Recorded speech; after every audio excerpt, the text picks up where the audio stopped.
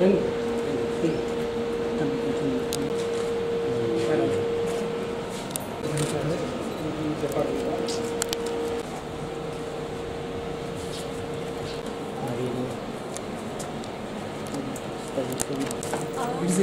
a complete set.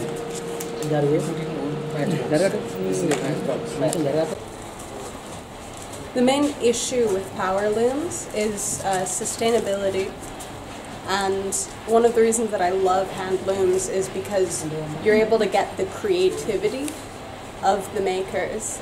And I think that's something I would love to change. Is I'd love for hand loom weavers to be able to actually gain real wages, and I think that that's very much possible.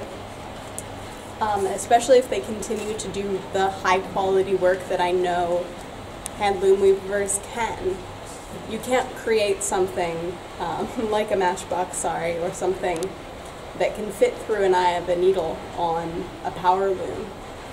Or if you did, something would be lost, some real human connection.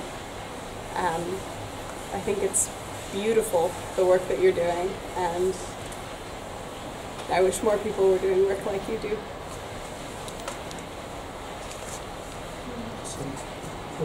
It's my hope that we can sort of come together to promote handloom weaving and to promote that kind of creativity, because many weavers are artists, and personally my art is in silk and cotton and linen, not in polyesters, not in plastics that just fall apart. And the amount of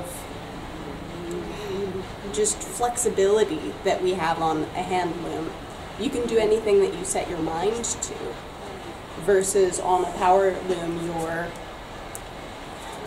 you can't change it as you go. It's one set pattern.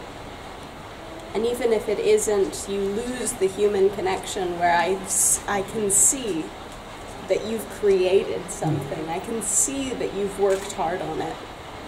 And it's the imperfections in the hand loom that makes it something that I want to wear, something that I want, my husband to wear. So, yeah. Thank you. Thank you.